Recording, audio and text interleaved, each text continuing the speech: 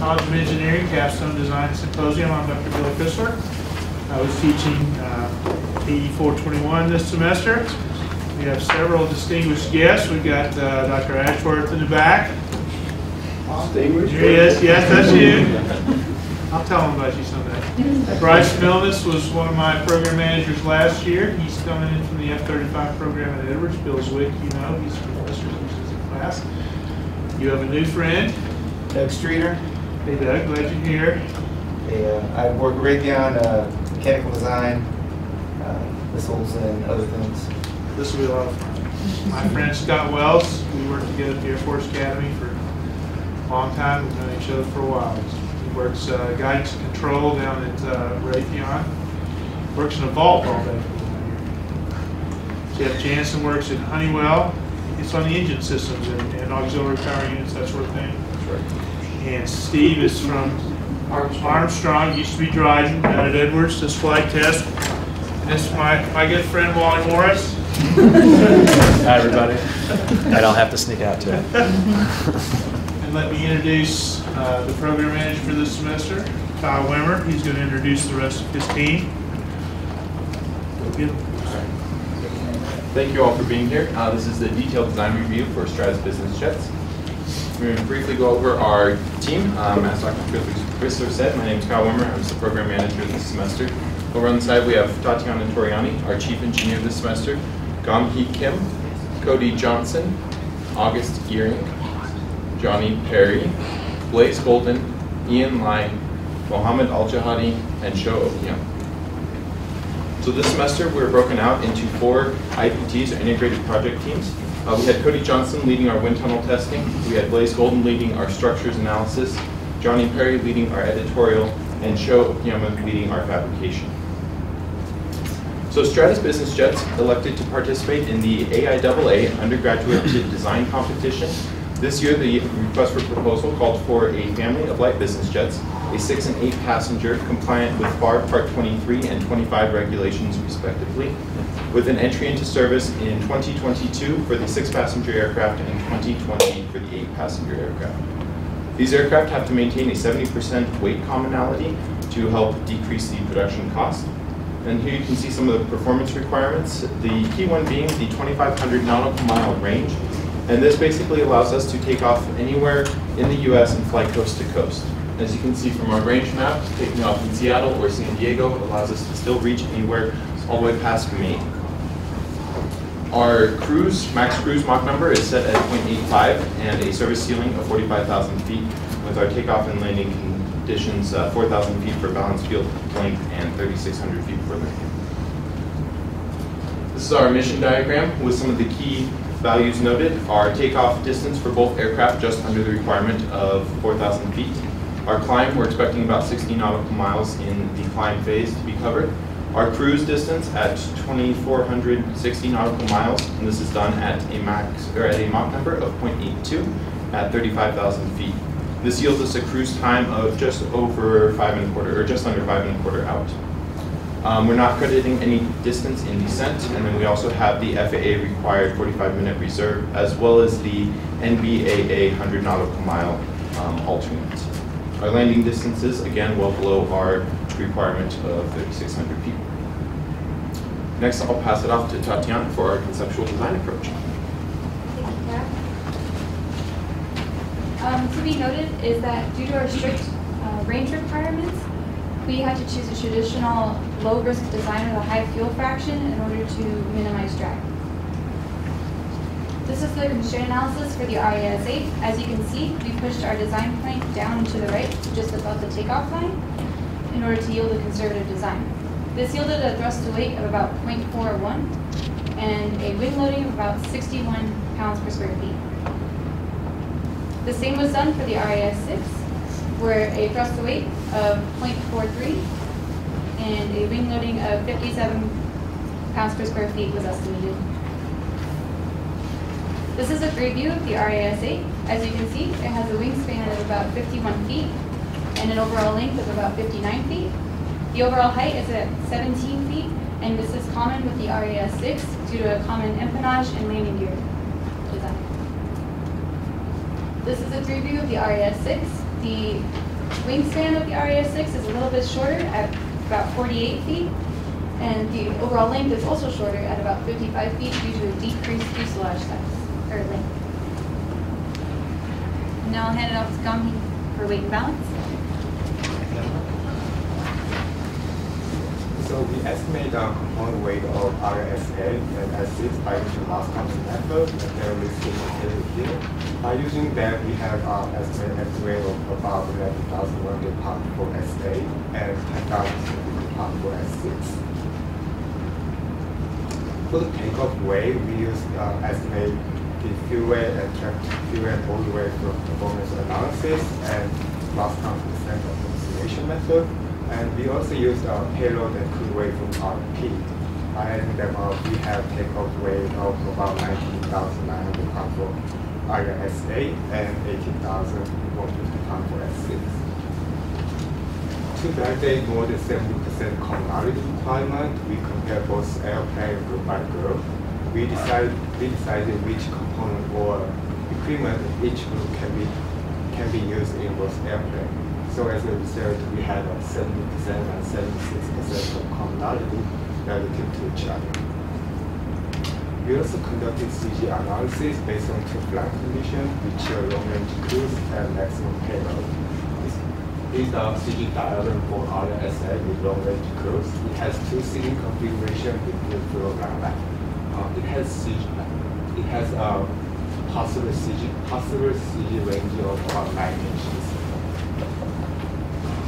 This is our maximum payload case for Aria S8, and it has a CG range of about 6 inches. And this is CG diagram for Aria S6 with long-range cruise condition.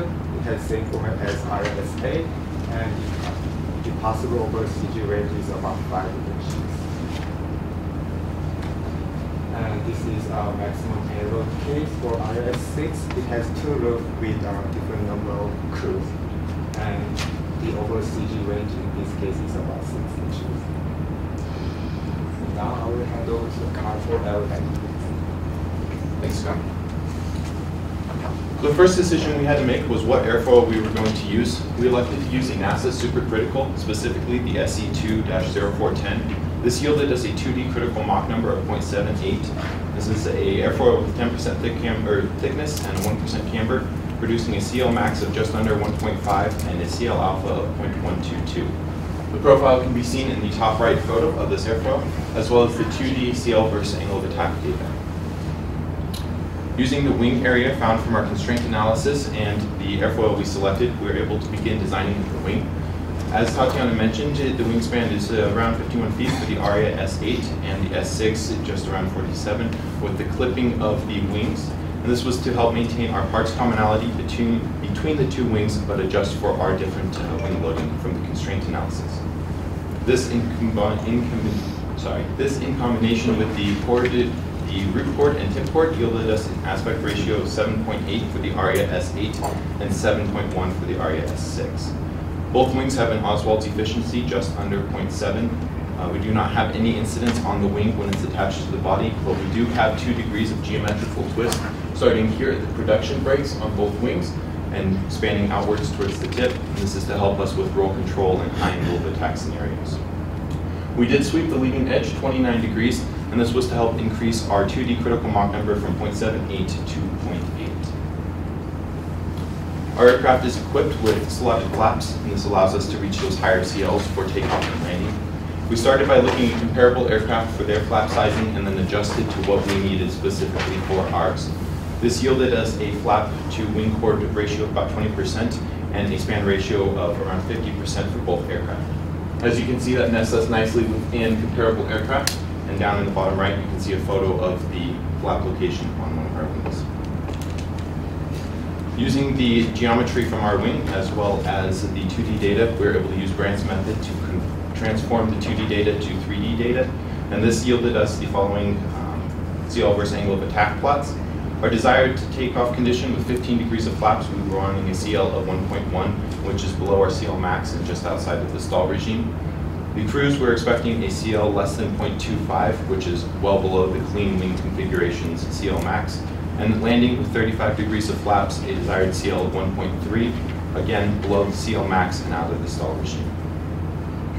The same was done for the Aria S6. The same desired CLs were used for takeoff and landing at 1.1 and 1.3, again below our maximum and out of our stall regime.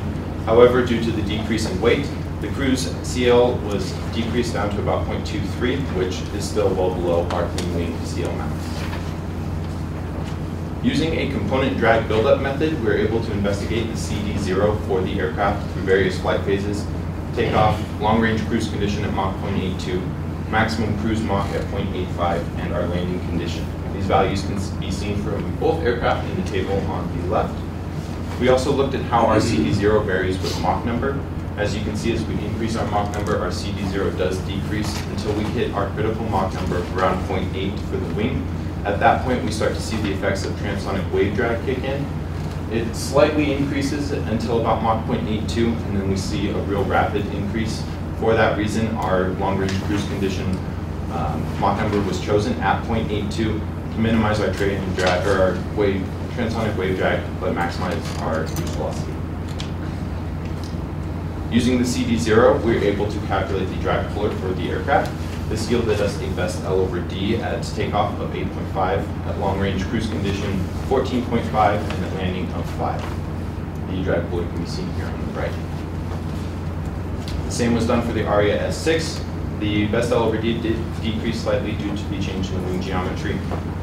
Best L over D at 8.7 for takeoff, long-range cruise condition 13.9, and our landing at just under 5. We did also look at our maximum L over D at various altitudes for endurance. At sea level, we get a max L over D around Mach 0.3, at 35,000 feet around Mach 0.54, and 45,000 feet around Mach 0.7. Now, we do not expect to be doing much endurance flight, as our mission is to go 2,500 nautical miles in a reasonable amount of time. For that reason, our cruise condition is still set at 0.82, and we will take the decrease in L over D. The same was done for the Aria S6. Slight decrease at sea level to Mach 0.28, but the 35,000 and 45,000 feet condition remained fairly constant due to the similarities between the aircraft. Being that we do cruise at a high subsonic Mach number, we did investigate area ruling of both aircraft. The dashed blue line here is of the ideal Sears hatch body. As you can see, we are far from that. The double bunk created by the wings and the engine and the cells is just a price that we pay for this configuration of aircraft, and there's not a whole lot that we can do to really improve that without pinching the tail cone and doing some adjusting. We chose not to do that due to the cost associated with manufacturing on that front. The same was done for the Aria S6. There was a slight decrease in that maximum cross-section area. That's just due to the shortening of the wing, shortening of the fuselage. But we still do have the double bump S. And next I'm going to pass it off to Cody to talk about our wind tunnel testing. Thank you, Kyle. Our wind tunnel testing was divided into 3 sections. The first section was a component buildup method, where we would take components of the aircraft and find their individual drag values. The next method was an angle of attack sweep, where we would be able to validate our lift predictions. And the last section was a flow visualization, where we would identify areas of separation as well as potential flow anomalies with tufted aircraft. Here you can see a CAD drawing of our model. Due to limitations in the test section, we could only have a 1/20th scale model. This gave us a Reynolds number of 141,000 compared to our full-scale Reynolds number of 14 million. We designed the model to be modular. This would help us with manufacturing as well as allow us to do that drag component buildup method for our drag values.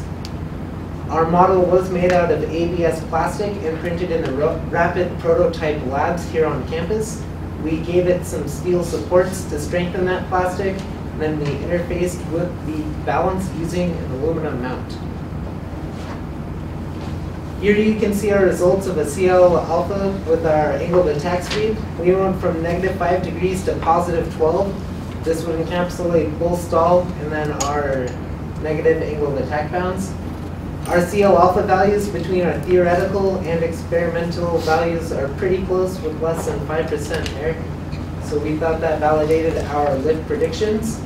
We were not able to replicate that stall regime up at the top, but this is because our aircraft uses a supercritical airfoil.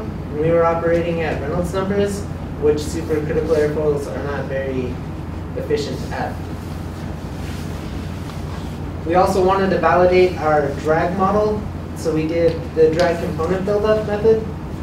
You can see here that the processed results are significantly lower than what we had predicted. Our minimum CD values in the wind tunnel were not nearly as high. We were able to match what we got in the wind tunnel, but we had to modify our interference values. We decided to stick with our theoretical models instead of the processed results because they are more conservative. And with those more conservative drag values, we were still able to meet our range requirements. One of our theories for why the drag values were so much lower was we were predicting we would get a lot more separation drag off of the fuselage at high angle of attack. However, in the figure here, you can see that our fuselage still experienced detached flow even beyond our stall angle of attack. And then I'll talk about our tufting a little bit more in stability and control. So now I'm going to talk about stability and control. So here's an animation of all of our control surfaces in blue. Our flaps deploy or deflect to 30 degrees. You can see our ailerons demonstrating a roll maneuver, and our rudder and elevator demonstrating yaw and pitch. Our empennage was designed with a T-tail configuration. This would push our horizontal tailplane out of any potential interference due to the engine or the wing, and would allow us to have the maximum possible effective area of our vertical tailplane. From last semester, we reduced the leading edge sweep of our vertical tailplane. This pushed our horizontal tailplane a little bit forward, which reduced our static margin and moved our aerodynamic center forward. I mentioned that I would talk about tufting a little bit more here. As you can see, even at high angles of attack, our control surfaces still experience attached flow, which validates our T-tail configuration. Our elevators were sized compared to our comparables. We started out with an average from there, and then we iterated through until our design it went towards a convergence point for our aircraft. Here you can see our final sizing compared to our comparables. We still nested in there pretty well. We validated that our elevator was properly sized by ensuring we could pitch for takeoff. You can see here that we are able to pitch to our rotation angle of 8 degrees with only 30 or 28 degrees of deflection. We sized our rudder similarly. We started with our comparable aircraft and then iterated through until our design converged on our aircraft. You can see our final sizing here with our comparables. We are still within a nominal range. Our rudder size was validated by making sure we were still in compliance with FAR Part 23 and 25. We had to be able to operate in an engine out scenario, as well as compensate for a 25-knot crosswind landing. Because our engines are so close to the center line of the aircraft, it was not very difficult to satisfy the engine out requirement. However, the 25-knot requirement was a little harder. We were able to satisfy that requirement with 38 and 36 degrees of rudder deflection. To ensure that our ailerons were properly sized, we also had to be in compliance with FAR Part 23 and 25. We had to be able to bank from negative 30 degrees to 30 degrees in less than 10 seconds. We were able to bank that 60 degrees in less than 10 seconds with 30 degrees of aileron deflection. You can see a picture of our ailerons right there. With our flow visualization, we were able to validate the geometric twist decision of our wing. As you can see here, Even when the wing has stalled, we still have attached flow going over our ailerons, which validates that geometric twist decision. Our static margin for long-range cruise is stable. It's a little bit higher than we want, but we have a very small shift in that static margin throughout cruise, which will give us decreased amount of trim drag, which is good for our long-range cruise condition.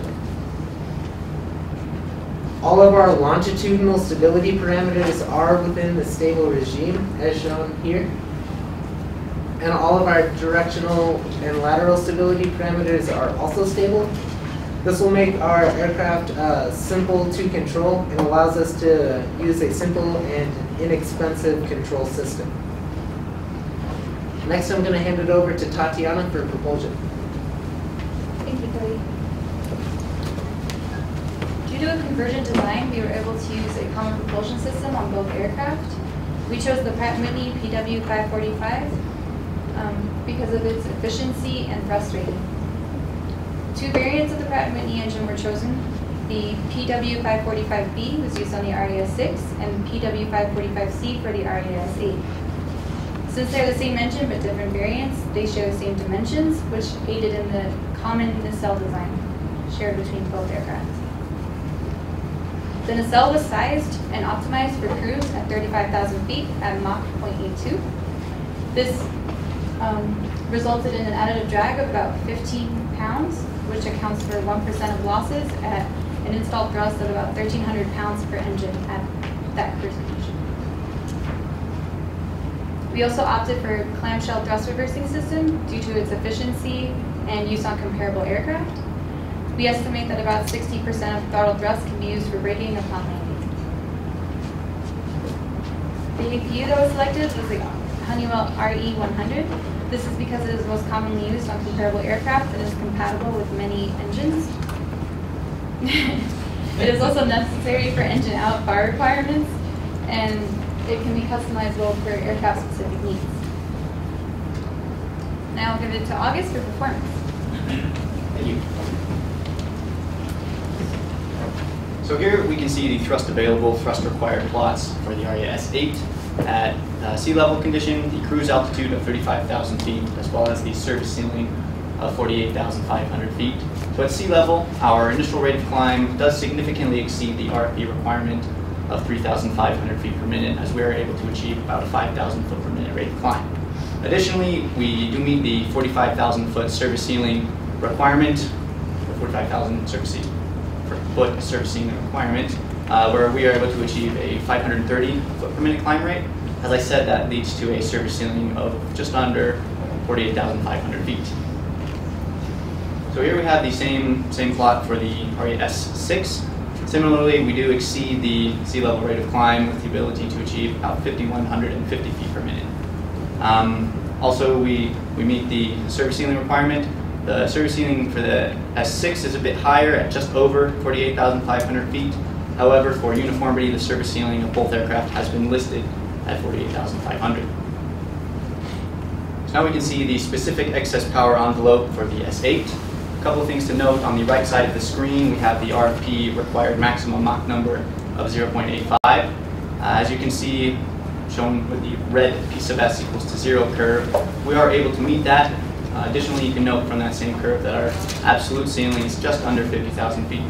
One final thing to note on this one is you can confirm the 5,000 foot per minute climb rate at sea level, shown by that takeoff velocity tick mark. Here we have the same piece of S diagram for the Aria S6. Similarly, we do meet the RFP required Mach 0.85, and our service ceiling, or excuse me, our absolute ceiling is just about under 50,000 feet. Also, our takeoff initial rate of climb is a bit higher, as you can view the same tick mark over there. Here we have on the left of the screen a payload range diagram for the Aria S8. So at the maximum payload condition, which includes all 8 passengers as well as 1,000 pounds of baggage, our range is 1,770 nautical miles. And at the long range cruise condition, which is 4 passengers and 50 pounds of baggage each, we do meet the 2,500 nautical mile range requirement with a range of about 2,520 nautical miles. So on the right, you can see the relationship between cruise range and cruise Mach number. As Kyle said a few moments ago, we did select Mach 0.82 for the cruise number because it falls nicely in the knee of the curve. So that is to say, we were able to maximize the cruise Mach number while minimizing the overall range reduction. Here we have the same two diagrams for the Aria S6. Shown in the payload range diagram, the max payload condition, which in this case is 6 passengers and 500 pounds of baggage, is 1,840 nautical miles. And the long-range cruise condition, which is 2 passengers and 50 pounds of baggage each, is again 2,520 nautical miles, which does exceed the range requirement. Similarly, for the S8, the cruise Mach number of 0.82 was selected as it falls nicely in the knee of the curve. Both the S8 and the S6 do meet the 4,000-foot balanced field requirement. The S8 comes in just under that at 3,990, whereas the lighter S6 takes just a bit less at 3,870 feet. So here we have the total landing field distance, which includes the distance covered through a 50-foot descent. So for the Aria S6, it can land comfortably in 2,860 feet, whereas the S6 takes a bit less at 2,610. So finally, just to confirm the performance data that was presented, the tools that were developed by Stratus were compared to published values for a Citation XLS Plus. As you can see in this table, all the values were within about 10%, which gives us reasonable confidence in the characteristics that we presented for both the S8 and the S6. So with that, I'm going to hand it off to Johnny to talk about our structural design. Thanks, August. On this slide is a structural model of the Aria S8. Due to the high commonality between the Aria S8 and the S6, in this section, the figures and dimensions will apply to both Aria S8 and S6. So here is the wing and empennage structure of our aircraft. Our wing includes typical components such as spars, ribs, and stringers. The front spar is located at 15% of the chord, while the aft spar is located at 75% of the chord. We also have a landing gear spar that was required to mount a landing gear to. The ribs are modeled as C channels and are placed every 24 inches. They also have lightning holes to reduce the overall weight of our aircraft. There are a set of 5 stringers on the top and the bottom of the wing between the front and aft spar. The spars will be discussed in more detail within the structural analysis section. The horizontal and vertical tail follow a very similar pattern to the main wing. The only difference is that the ribs on the horizontal and vertical tail are placed every 12 inches. Here are more components of the body of our aircraft. The fuselage contains frames placed every 24 inches. There are also main frames that connect to the spar of our wing. The longerons occur every 10 degrees around the fuselage, and those, the cross sections of each of those can be seen below here. Our fuselage model also shows the floor supports, window frames, the main cabin door, the emergency exit, and last but not least, window frames for our skylights. The fairing is also on this. That fairing will house our landing gear as well as fuel. And because fuel is being stored in the belly of our aircraft, we needed a keel to increase crash worthiness. The keel, although it's kind of hard to see, will actually wrap up and connect to the appropriate frames within the fuselage. And each of those frames on the frame will actually connect to the fuselage frames as well. Here is a VN diagram with gust loading for the Aria S8 and the Aria S6. The Aria S8 had to be compliant with FAR Part 25 requirements, and the Aria S6 had to be compliant with FAR Part 26 requirements. 23, sorry. Both aircraft were analyzed at the max loading of 2.9 Gs. On the left, on the Aria S8, you can see the design cruise and dive speed. The Aria S6 also has both of these, as well as the design gust speed. Overall, both models have fairly large envelopes and shouldn't have any structural damage during standard flight. And now I'll hand it off to Blaze to talk about structural analysis. Thanks, Johnny. Here we have some of the loads based on the strengths approximation for the Aria S8. On the top you see the lift distribution, and you can notice it is semi-elliptical. Based on our lift distribution, the shear force and bending moment were then derived, and these loads were used in the further analysis you'll see. So we started off here with the wing. Based on hand calculations, we developed the number of spars and stringers required, as well as a baseline for the cross-section for these components. The model was then semi-parametrically designed in ANSYS to quickly vary the cross-sections in order to converge on a design. What you see there, the purple is the wing box model overlay on top of the wing. It consists of the structure between the forward and aft spar.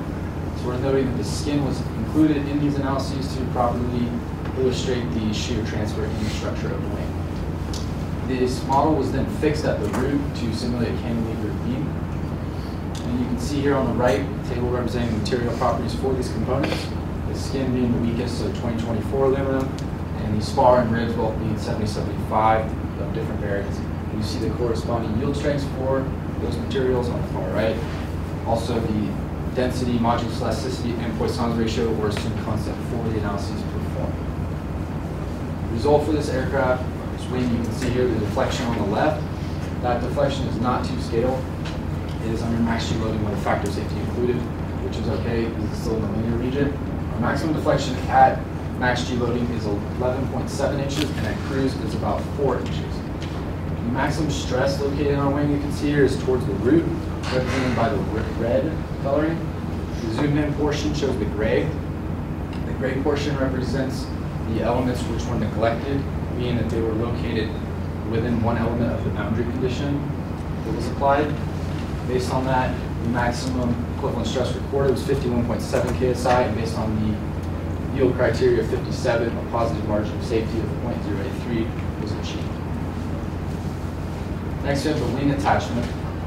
We decided on a 3-lug design to absorb both the shear and bending loads. You see the center bolted joint absorbing the shear, and the top and bottom absorbing the bending. The image in the center shows the resultant loads from those bending elements. The center joint is a pretty large bolt at 1/2 inch in diameter. On the top and bottom there are 5 on each side, and they are about 0.3 inches in diameter.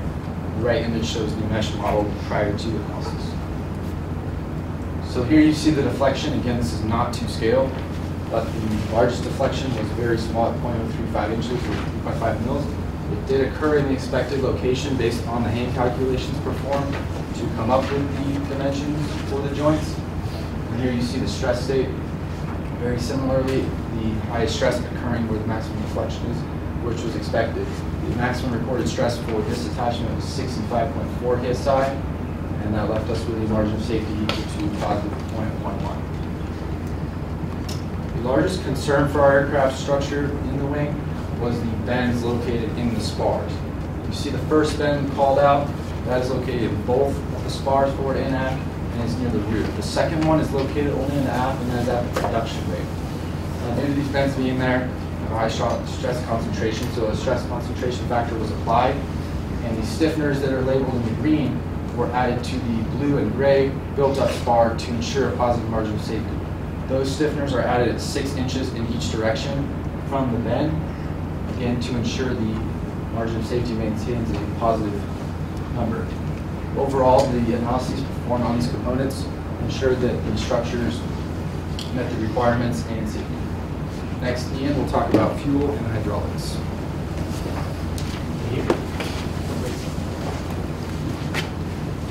So here we have a picture of our Aria S8 with the fuel tanks and fuel system. The Aria S8 will hold about 7,300 pounds of fuel, and the Aria S6 will hold about 7,000 pounds of fuel. Both of these numbers both of these numbers include the MBAA requirement of 100 nautical miles of endurance, of range, and the FAA requirement of 45 minutes of. Sorry, I messed up. Both of the fuel numbers include the FAA requirements of extra 45 minutes of endurance and the MBAA requirements of extra 100 nautical miles of range. We have fuel tanks in the wing, the fairing, and the tail tank. The tail tank is only in the Aria S8. It is added there to meet the proposal requirements for the range. From the pie charts, you can see most of the fuel is held in the wing tanks with small fractions held in the other tanks. But the fuel tanks and the fuel system are designed to meet FAR requirements for both Part 23 and 25. The hydraulic system on board will move the landing gears, the brakes, the thrust reverser, and the pilot assist. In the case of a hydraulic failure, store nitrogen tanks near each of the landing gears will activate and blow out the landing gears and lock them in for a safe landing. Next, Mohammed will talk about the landing gears. Thank you, Lee. As we can see, for the weight distribution of the landing gear, used about 10% on the nose gear and 90% on the main gear, and that's to maintain a minimum of 8% of the weight on the nose gear to allow steering on the ground. Since the S8 is the larger aircraft, the wheelbase is 25 feet for it and 21 for the S6, and that is and that is the distance between the main gear and the nose gear. However, to keep a commonality, 70% commonality between the two aircraft, the wheel track, which is the distance between the two main gear in the back, is 8 foot for both of them. Our both aircraft have met all the ground parameters. The tip over angle is 63 degrees for both of them. The Aria S8 has a larger tip back angle, and that is due to the heavier weight. In the tail strike angle, the Aria S6 has a larger angle, and that is due to the shorter distance between the main gear and the tip of the tail. In this slide, animation for extending of the landing gear in the top and retracting of the landing gear in the back. Human factor with shock.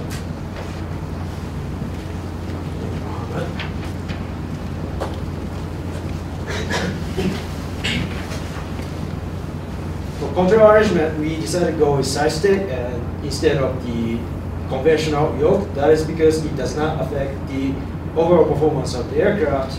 And it also gives the sporty sensation, fighter jet-like feeling to it, modern appearance, and that's why we decided to go with side stick. For the link gauge, we have mechanical link gauge with hydraulic assist, and avionics we chose is a Garmin G3000. That is because of the compliant to the FAR 23 and 25 both. Two primary flight displays, we have one for each pilot, and as you can see in the picture, if we have primary display in front of each pilot seat. Also, we have 5 multifunctional displays across the cockpit, and it is to be noted that both of the aircraft, S6 and S8, have the same cockpit and in fact the nose configuration, and that is because of the similarity between FAR 23 and 25, as well as the 70% commonality requirements to this RFP. Visibility is possibly the most important part of the FAR 23 and 25, but we only have the longitudinal directional requirement of 20 degrees on the upper side and 15 degrees on the lower side. We have achieved that with 31 degrees on the upper side with 60 degrees on the lower side as well, as you can see. That is on the left picture, and for those two other pictures show the lateral directional viewing angles, and we do not have explicit requirements from FAR, but we do have 33 degrees for the outer board from the main pilot and then 10 degrees for the other side. That is the same for the co-pilot seat as well. We have maximum viewing angle of 235 degrees, as you can see on the last picture. I forgot to mention, but we do have adjustable seats so that you can change with your height. For the passengers' comfort, we have 5 foot and 6 inches for the cabin height. So if you're as short as I am, you're very comfortable with it. And but that is actually pretty average for our classes aircraft. So again, we're playing safe on this game, so that is very good. The first step comes out at the end of the rudder, and that is 8.8 inches first step. And she looks very happy. is a standard cabin layout. We have galley in the front and lavatory in the back. Both of them are same for that. But we have storable tables across the cabin, as well as the Wi-Fi is in the standard setting of this aircraft. I'm going to hand off the program summary for Kyle. Thanks, Sean. So currently, we're estimating a $700 million non-recurring engineering cost. This is about 25% of the total expenditures for the budget of the development of these aircraft. The Aria S8 is expected to run a production of 140 with our break-even point after the 110th aircraft. With the X6 at a slightly higher number of 200 for the production run, it's due to the decrease in the cost, with our break-even point around 152.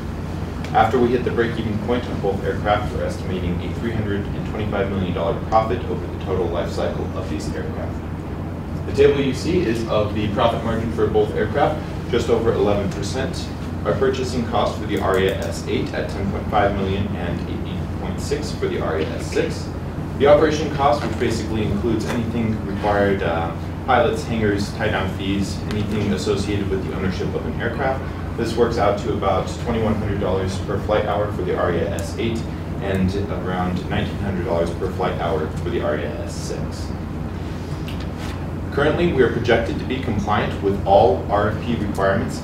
Key ones obviously being our range requirement, which we do exceed, as well as our Mach number and our commonality between the two aircraft at just over 70%. Are there any questions?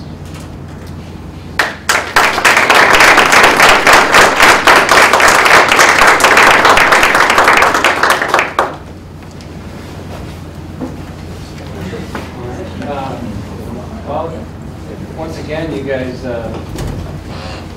well, every team I've seen today has done a very good job at presenting. So you guys have worked well together, and you're well prepared for this presentation, so I congratulate you for a job well done. A couple questions.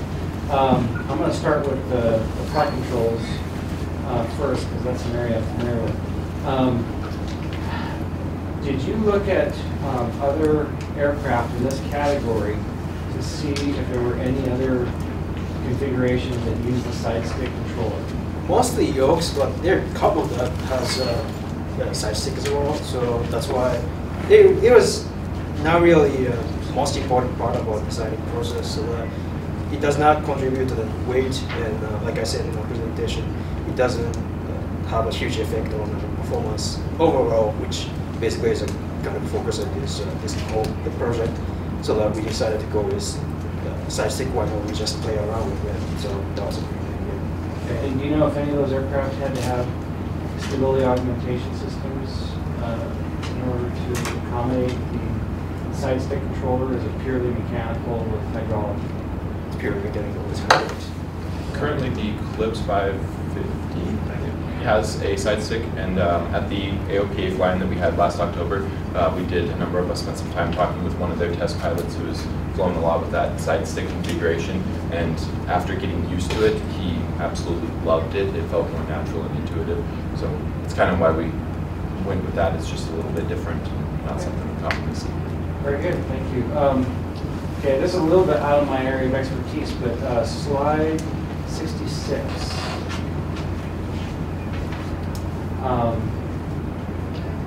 So I'm looking at the cross sections for, I'm not a structures guy, but to me it seems like they're a little beefy for the mainframe. And the longeron to me seems like it could be a little sensitive to buckling. Did you guys look at the stress and the buckling analysis to see if those were over-designed, or in the case of the longeron, under-designed? We didn't perform any analysis on the fuselage exactly. Actually was advised by a professor not to perform buckling analysis on the entire structure as a whole.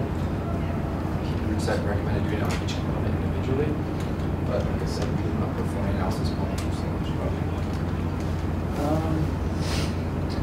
Last but not least, you said your critical Mach number is 0.8 on your airfoil for the 3D effects? Yes. But your cruise is at 0.82. Correct. Do you see any problems with that? So when we look at this figure here, yes, once we've hit 0.8, we do hit that transonic wave drag starts to kick in. the increase in that transonic wave drag isn't that much until we start hitting past 0.82, where it does start to spike rapidly. Basically, we decided that if we could take the drag penalty associated with that, it would probably be better to up and cruise at the higher value. Didn't want to push all the way to 0.85 just because that is a very drastic increase, but that's kind of the reasoning behind that Also, I selection. would like to add, the 8 is the critical Mach number, but 8.2 is still below the drag divergence Mach number, which is when the wave drag really begins to spike. So we're okay there. Very good, thank you. Okay, good job with your presentation. Just a couple of comments about that and then a couple of questions. So my first comment is I applaud your selection of a Honeywell APU. I'm quite impressed with your selection of a Pratt. What I would have really liked to see toward the tail end of the presentation, I saw some technical analytical comparisons between other business jets. I didn't see a comparison at the end between your jet and others in the market. I think you're probably aware the biz jet market is very, very competitive. So Dassault and their jet, they're all coming after you guys. Yes. And I would really like to see, maybe just give me a quick perspective in terms of in the competitors in the market, for example, your operating costs. How would those, or do you know how they would stack up against your competitors? Both operating costs as well as sale prices are right in the range of the light business jet class. If anything, they're a bit more, but that's we get about 20% additional range capabilities in these two jets than is available in your typical light class. So. Okay, and you can come up with the most technically correct aircraft, right? You can't sell it, you know. You got some nice notebooks to put on the shelf, right? Keep that in mind. Okay, maybe just two questions. So, when you talk about your design requirements and your FAR, Part 25, your envelope for operation is indicating essentially somewhere in the U.S., right? Not necessarily continental U.S. But your range, you're capable of flying transatlantic. Is that correct? Go ahead. So we did perform some trans-oceanic flight. The main requirement we took into account was losing an engine halfway and either being able to continue on or return. We were able to do that in terms of strict range, but we were unsure about other regulations in terms of things you needed to carry and other regulations to meet, so we didn't present any of that data. Okay, so you haven't anticipated. So you'll probably run into the term EOPS, or extended operations, which is what you're referring to. Okay, again, for competitiveness sake, your competitors, they don't use maps to just kind of draw over the U.S. and say that's our available operation, right? And you're not limited to that either, right? But there is certification requirements that you have to take into account, right? Okay, yeah. So you got it. Okay. Any reason for fuselage mounted engines versus wing mounted? Do you guys do any trades or any thoughts around that? Go ahead. So the reason we selected aft-mounted engines, we originally considered in-wing engines. That was abandoned very early on, as well as a tri-jet and a quad-jet configuration. We ended up going with the standard one because, as Tatiana said in the beginning, it's a very conventional and low-risk design. The reason we opted not to hang them beneath the wings is, as with most business jets, that raises, you have to lift them higher up, and that affects the tip-over angles. Great. Okay, good trade-off.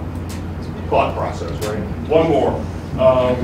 On your wing structure FEA analysis, you indicated that the overall margin of safety was 0.083, so 0, right? Now, clarify for me, based on a fact, is that compared to the factor of safety? Did you say factor of safety? Yes, so the max is max G loading 2.9 and the factor of safety 1.5. Okay, I missed your factor. I missed your factor of safety 1.5. Okay. All right, great. Great job. Thank you. Now I'll have a backup slide for the trade step we did on the engine configuration. You got a backup slide. Right. The thought process going into the trade is They what's did a very important. detailed trade study on configuration. That's true. Nice work, so much so that I'm just got little things to pick at, so I'll just pick at little things. Brandt's method for the CL curves. Can you describe Brandt's method for me? Yeah.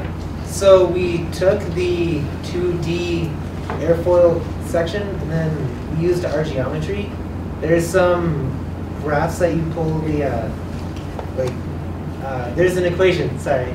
There's an equation, it's got the CL alpha value of the 2D as well as the efficiency of your wing and the aspect ratio, and that'll give you the new CL alpha value. There's another graph that you can extrapolate where your CL max value is going to be, as well as your angle of attack at which you stall, and then you extrapolate the stall curve. Okay. Brandt invented that? I'm not sure if he invented it, but So that's the the reference I used. Because just going from 2D to 3D, that's a common thing. You can find that and having fun going on in other things, right? I wasn't sure what you meant by Brandt's method, and be careful when giving credit. If you go out and give a paper in a publication and you credit somebody who did this thing and it really came from here, it'll not be happy. Thank you. Your data plots when you did your wind tunnel tests, I'm used to seeing if it's a theoretical line, that's a solid line. But if it's data, you show data points. That's much more common. All right, I apologize to others who've never heard me say this now in my last 2 sessions, but I'm going to say it again here. On your thrust available curve, thrust required curves, your piece of S curves, your VN diagrams, what weight is this? They are at, so sea levels at Mach, or takeoff weight less, fuel burned on the ground, less takeoff weight, and then at 35,000 feet is the initial weight we're at when we're at 35,000 feet, so takeoff minus ground minus takeoff minus climb up, and same thing with 48,000, except all the way up. So here's the issue. Plots tend to take on a life of their own. Somebody will take your plot and use it 5 years from now. And they won't have any idea what the configuration was because it's not written on the plot. And so this is weight specific. You change weight, you get a different plot. Yes. Piece of S curves, VN curves are all that way. And so you have to have the configuration on the plot. It needs to be self-contained. That's all I'm going to pick at. Nice job. Okay. You got it. Good job. Wish I got here a little bit sooner so I could have reviewed this a little bit. I'll poke in my area a little bit. Structures. So typical aluminum aerospace materials. No composites at all.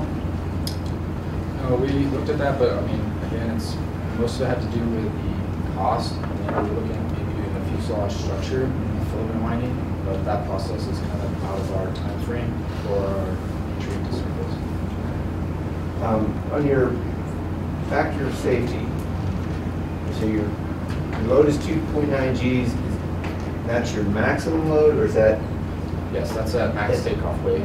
So generally, you have a factor of safety for limit and then ultimate. Yes, we didn't run it up to ultimate. So that is the factor of safety we chose for. You use 1.5 for users.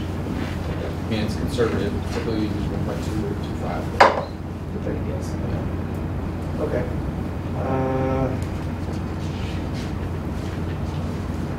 On your longerons on your wing, are those going to be a part of the wing skin, or are they going to be attached separately?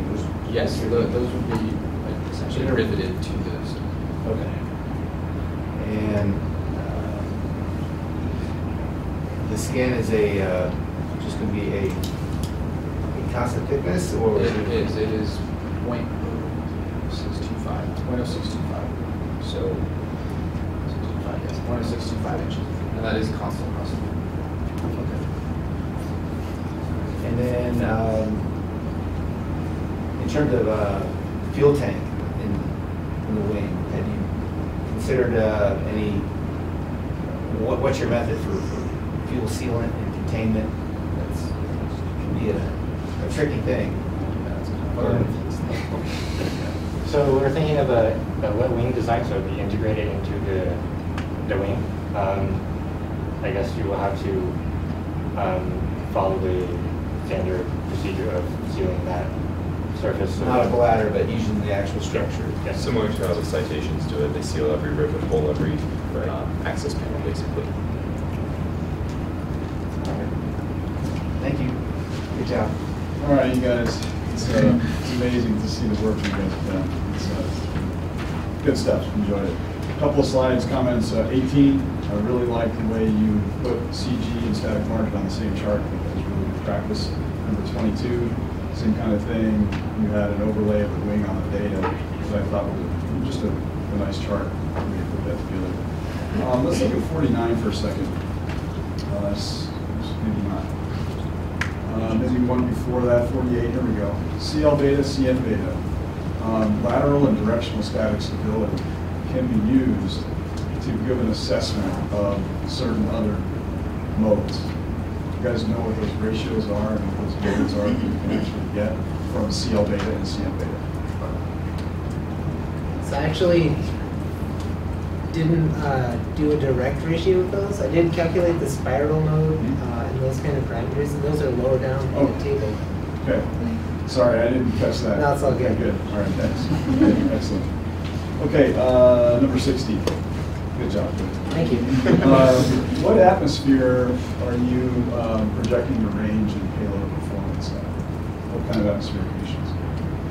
It's all based on standard ISA standards. Standard. Okay, so yeah. same with takeoff distance, landing distance. Yeah. Did you have anything in your RFP requirements that was looking for off-nominal performance, like hot day or? No, the performance requirements were for takeoff was a standard weight, Okay. standard day, Okay. takeoff weight. All right. And you do know that things will change, right? Yes. Very good. Okay, let's see, number 71, this is my last question. Looks like your skin, if I'm reading that chart on the right there, your skin is a pretty high stress level, is that right? Yeah, that's the maximum. Is that what you want to do? Do you really want to load the skin like that, or is it just, that's the way it goes? Yeah, no, that's definitely not the goal here. Okay. Obviously, we want the spar stress the most, Right. but this is what happened. And again, a lot of it could just be due to the modeling the way it was performed. Like I said, this model was fixed at the root that actually included the skin. Realistically, it probably should have only fixed the spar. Right. Yes. And also the load was applied along the bottom surface of the two spars based on the distribution and it was fit to the better as a function. Yeah, it looks like the constraints on the skin is probably not something you want to do. You want to constrain the underlying structure and let the skin float. Okay, good. Okay, that's all I had. Yeah, good job, guys. It's really cool seeing it for the second semester. The only thing I thought early on, it would have been nice when you were going over the aerodynamics early, it would have been said that it did Aero, because it wasn't clear if it was your wind tunnel data or if it was your Aero, like predicted stuff. On slide 28, you guys went through all your LRD stuff, and then you said you're cruising at Mach 8.82. Correct. And then you never said what your LRD was at that. So that would have been kind of good to know, just to compare, just to see what the differences would be. 10.5 and 10. Yeah, so I mean, just throwing, it's not that much, but it's, just nice to actually see that. Instead of saying that you're going to use that, but not actually saying what that is. And the only other thing that hasn't already been touched on, if you go to slide 45, I thought it was cool showing how you validated your twist and by showing a picture, like, hey, look, it actually worked. And that was really cool. So, it was just a nice little piece overall. I thought it was a really good presentation. Okay, well, I think I'm not supposed to be panelists, but I'll be happy to ask some questions. Great job, guys. I did have a couple of questions about some of the data questions. So first of all, the wind tunnel speed, your Reynolds number, I realize you said you sized the model to get that Reynolds number. What I'm more interested in, I've heard a lot of Astronautics classes earlier say how they chose their wind tunnel speed. I was just curious how you guys chose yours. Yeah. So we wanted to have as much as we could because the faster the wind speed, the higher the Reynolds number. The way we limited our wind speed was we put the aircraft at a reasonably high angle of attack around 12 degrees at our maximum, and then slowly worked up the wind speed until we saw a wingtip flutter. That's how we decided we shouldn't go any faster. Okay, yeah, so I just want to clarify something. You didn't see flutter. If you saw flutter, you ceased to have a model. So you basically ran it up until you saw oscillations in the model, and that's when you stopped. Okay. I just want to clarify that.